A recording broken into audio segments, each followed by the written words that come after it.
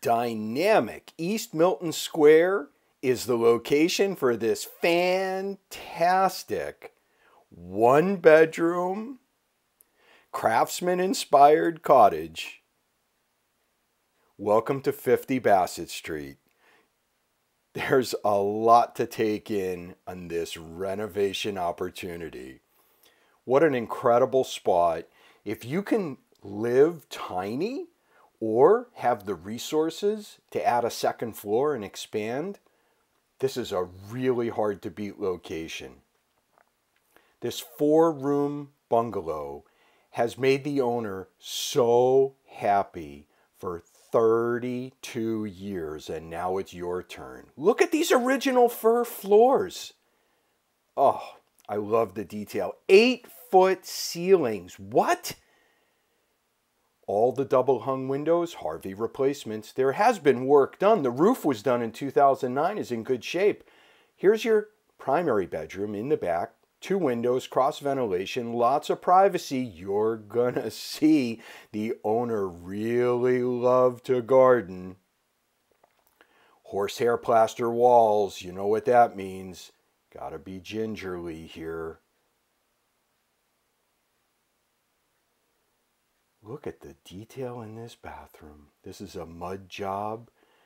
Absolutely was spectacular in its day. But no exhaust fan. Look what happens.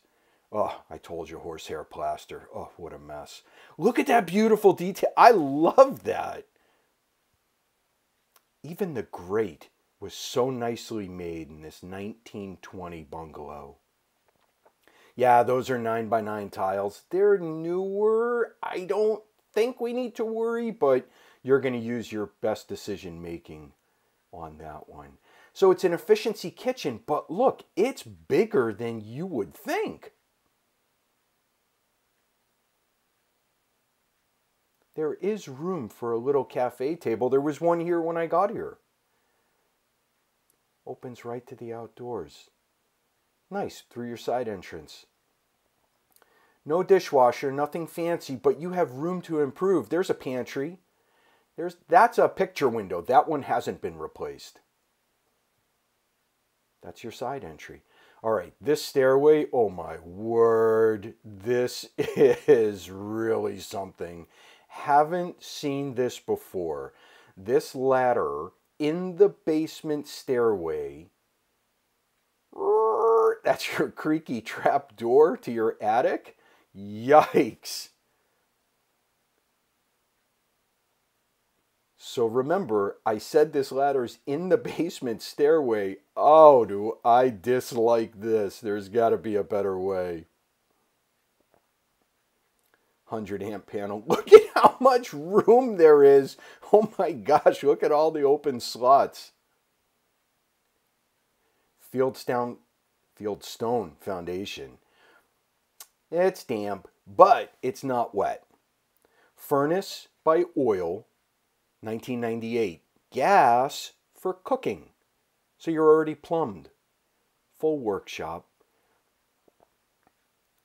Hot water tank. You do have good supports. I'm not seeing lots of problems here, but this is just a blank canvas. Concrete floor needs a lot of love. Look, no dryer. You need to install one of those.